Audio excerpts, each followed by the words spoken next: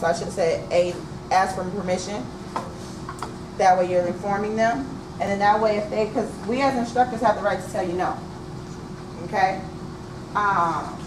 So with that being said, y'all just got to be mindful because y'all might pull that on the wrong person and they might not be as nice as me. Like I'm going to get in your camera and say something silly. And whatever I say, I'm fine with that. But y'all should actually have permission. Okay? So, do your quizzes. At least spend the next 10 minutes doing, not necessarily doing the quizzes, but going through the normal anatomy. And then we'll see you guys on Wednesday, hopefully in the normal building. Alright?